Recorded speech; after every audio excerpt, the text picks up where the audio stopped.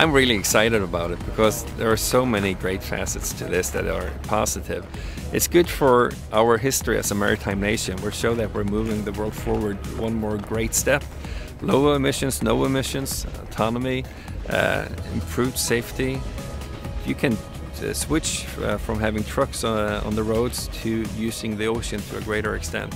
It's important for the companies because they show that they are leading in technology. It reflects on our clusters. They're solving a transportation issue locally, but I think they're making a product that you can sell globally, and in that sense they're changing the world.